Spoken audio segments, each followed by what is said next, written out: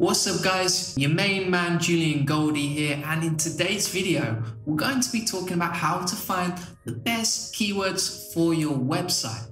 Now if you want to rank higher, if you want to get more traffic from Google, you need good keywords. So today we're going to dig for keyword gold when it comes to ranking your website on Google and how to find the tricky keywords that no one else can. And if you want to outrank your competitors, this video is for you. If you want to save time creating content for SEO, this video is for you.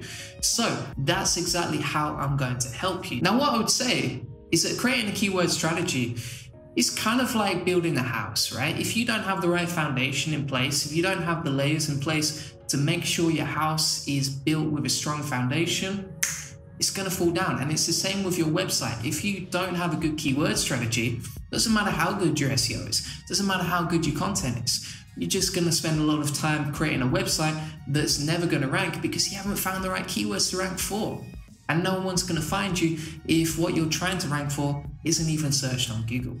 So that's why keywords are so important. Now, I spoke to a friend the other day and he was like, yeah, I'm going to start this new website. It's going to get a decent amount of traffic. I think it's a great niche. Like you. I was like, nice one, man. So what's your keyword strategy like? He said, well, do you know what? I haven't even thought about that. I haven't even looked into it. And I would say he was doing things the exact opposite way around. If you're not creating a good keyword strategy before you jump in, before you start trying to rank content, you're just wasting your time. You don't even know. You haven't even tested whether your keywords are going to rank. So that's exactly what I'm going to teach you in this video. I'm going to do this by jumping into my favorite tool, Ahrefs.com. Ahrefs.com basically does everything when it comes to SEO. And one of the best things it does right now is keyword research. Now you do have to pay a little bit of money for this, but at the same time, you get what you pay for. And if you're trying to scrape keyword research for free, usually the data is pretty crap, honestly. So that's why I recommend using Ahrefs instead. Let's jump in. So here we go. Here's a magical place called Ahrefs. And what we're going to do is sign in like this. We're going to hit sign in. There we go. Already halfway there. You just have to log in. Next up, you're going to go to Keywords Explorer. You're going to select the country you're in. So obviously, if you're searching for keywords in the United States, if you've got customers in the United States, you don't want to be looking in Thailand, right? So let's say I've got a website in the United Kingdom, the Ultimate Kingdom, as some people call it. And then you're going to type in here. Let's say you've got a website about, I don't know, let's say gardening, right? Your website is about gardening. You're trying to find those beautiful keywords related to gardening that are going to help you get more traffic, get more sales, get more customers, etc., etc. What you're going to do here is make sure you've got Google selected on Ahrefs, and then you're going to scroll down and you'll see that it says keyword difficulty 76.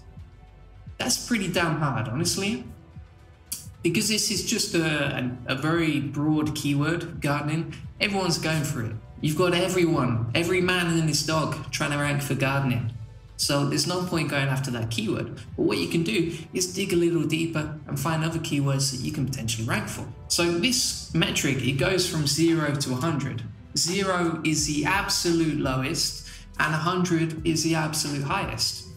So really, when it comes to keyword difficulty, if you want to rank, the lower the better. If you can find those keywords that are like 0, it's going to make your life much easier. So let's see what we can do here. Now, if we scroll down, we're going to go to matching terms over here. And what you can do on this page is basically filter down matching terms related to gardening that are a bit easier to go for. And therefore will save you a lot of time. Because if you come along with your website about gardening and you just try and rank for gardening, ain't nobody got time for that. It's just going to be too difficult for you. So what you can do is filter the KD down to a maximum of 10. That's pretty conservative right there. You're going to change the volume to a minimum of 100. Now what that means is that at least 100 people per month are searching for these keywords. Because if 0 people are searching for the keyword, it doesn't matter how good your content is. It doesn't matter how much you spend time creating that content. If no one's searching for it, it's never going to be found, you know? If you don't put yourself out there, no one's going to find you. You're just going to be this invisible man writing about gardening. You don't want to be that. So we've got this list of gardening stuff here. And what we need to do is kind of filter it down a little bit more, because you've got 235 keywords, but not all of them are going to be relevant. And there's no point going after a keyword that doesn't even make sense to your business. Okay, so now we're going to find the best keywords, because not all of them are good. So if we scroll down here and we're thinking, right, what would I want to rank for? What's good for my business? We can see here that, you know, if you've got keywords like gardening gloves, gardening tools, and you have a website that's selling that sort of stuff, then these are great opportunities for you. You could rank for them. At the same time, things like Gardening Express, that's probably a branded keyword. That's probably a company or the name of a brand. There's no point going after it, because you might get into a bit of trouble with copyright rules, or you can't outrank the website that's actually about Gardening Express. So I would avoid the irrelevant stuff, you know? So let's keep scrolling down. And what we're gonna do is we can actually save the keywords that we want with Ahrefs. So let's stick to gardening gloves, gardening tools, gardening naturally, maybe a good one. Ideal world, gardening leave. See, gardening leave is like when people leave their job. That's not going to be very relevant for you. So let's keep scrolling down. We've got gardening boots, that's a good one. Best gardening gloves, yeah, that's good, because, you know, if you're selling gloves on your gardening website, or you're affiliating with gloves, then you could write about that topic, and people who click on that keyword are probably searching and looking to actively buy gardening gloves right now. They want to get them in straight away. So if you have an article about that and you're ranking #1 because it's a low competition keyword, that's when the money's going to start coming in. Hello, I like money. So if you want to make it rain, these sort of keywords are going to be best for you. And you can see as well that actually when we scroll down the list, 80% of the keywords that you find aren't going to be relevant to you, aren't going to be good opportunities. Most of them you need to filter out. So just kind of dig far below the surface, try and find the keywords that you can actually rank for and the ones that are relevant to you. It's like if you were dating, right? If you're dating, not everyone's going to be the right partner for you. Not everyone's going to be the right girlfriend or boyfriend for you, because there may be people you don't get along with. There may be people you don't find attractive. There may be people that don't find me attractive, right? So you have to kind of search through all the people, all the partners, and find the relevant ones to you. And 90 or 80% of the time, most people aren't going to be right for you when it comes to dating.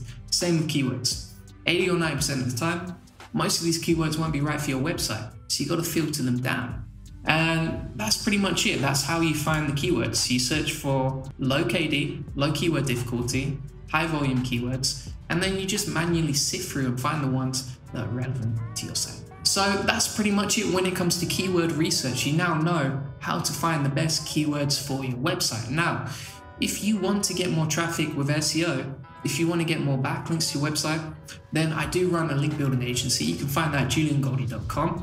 And you can actually book in a free call if you want to chat about link building, if you want to chat about SEO. We can talk through the best strategies to do that. No pressure though. If you just want to do it yourself, you can actually just check out all my YouTube videos or even download my free book at juliangoldie.com. I'll leave the link in the description. Thanks for watching.